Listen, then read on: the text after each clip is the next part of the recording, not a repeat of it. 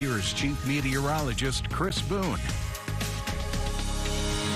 So we have seen a little bit of a decrease in some of those temperatures across the state of Texas. That's because that high pressure, again, that heat dome has been sitting over the western parts of the United States for the majority of the month, slid off towards the northeast. That's what's been seeing these higher temperatures in towards the Mississippi River Valley, out towards Oklahoma City, St. Louis, again, Omaha, seeing some of those hotter temperatures. And again, we've seen the heat advisories, some of the excessive heat warnings. As we go in towards the weekend and the beginning of next week, that heat dome works its way back off towards the west. And it's going to see a return as it kind of works its way further towards the west, and we'll bring those heat advisories kind of back into the state of Texas, and I'll likely see an increase in for the Concho Valley as well. A little bit of shower activity, some storms making its way in towards northern parts of Illinois, in towards southern Wisconsin, and out towards the Great Lakes area. A few showers kind of popping up into the Four Corners region, but otherwise not a whole lot of activity for us here in Texas. Some showers that were off to the coast of Brownsville, out in towards the Gulf of Mexico. Those have since dissipated. Now we've lost that daytime heating from the sun. Again, fairly quiet conditions, just a few passing clouds. Temperatures running above average by about 3 degrees, not just for the afternoon, but those overnight lows. 3 degrees above average for our high, topped out at 102 today. And our overnight low last night only dropped down to 76 for our overnight low. So just a few degrees warmer, but pretty close to average. Nowhere close to any of those records. Not cooling down into the 60s and staying away from that 110 range. So we'd like to make sure we're not seeing those record heat kind of days. 88 degrees right now in downtown San Angelo. Dew points fixed at the 50 mark, 51 degrees for our dew points. And the winds right now out of the east at 7 miles per hour, but those winds have actually decreased pretty significantly across the majority of the area. Upper 80s and lower 90s, very similar to what we saw yesterday, in fact. Again, a lot of 88s across the map. Brady, Eden, Menard at 88, Mason, Ballinger, Big Lake, and as well as Merced. So a popular number. Do have a couple of spots into the southern parts of the Concho Valley, hanging on to some of those low 90s, 91 for Junction and Sonora, 90 degrees right now in Ozona. Again, that temperature change compared to this time yesterday hasn't really been there. Again, barely changing a degree or two.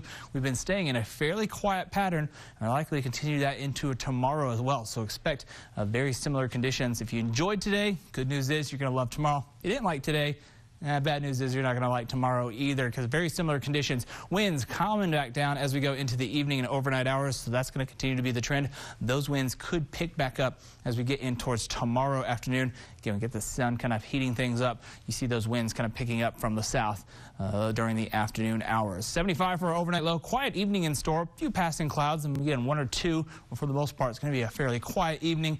Not a whole lot of activity. And then for tomorrow as well, similar conditions. Temperatures barely getting into the triple digits. Could be a little bit cooler further towards the south. Some of our southern counties have only been reaching into the upper to mid 90s. So a few degrees cooler. Again, some of those northern spots have been barely reaching into the triple digit, though plenty of sun expected for the majority of the weekend forecast. Again, that high pressure really kind of been sitting off towards the northeast for a part. It starts to slide further towards the west. You see, kind of has it bows back to the Four Corners region. That's going to keep that heat back in our place, back in the state of Texas and for the Concho Valley as we go through the weekend in towards the beginning of next week. So that sees our temperatures kind of pick back up. Could see a return back to some of those heat advisories. Then we got to watch what it does going in towards next week, because if it stays put into the southern plains, that's bad news for us getting any rain chances. That's going to keep things fairly hot and dry, hot and stable. Not a lot of thunderstorm development expected. But as we get in towards the second half of the work week,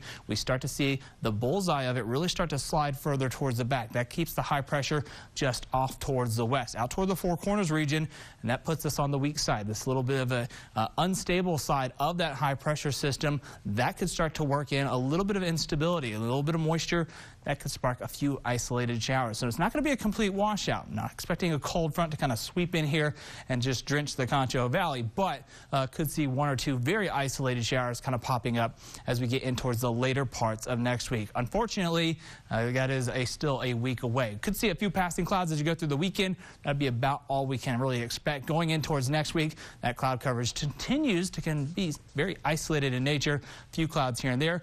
Then by the second half, again, we'll start to see the cloud coverage ramp up, a little bit more moisture, a little bit more instability.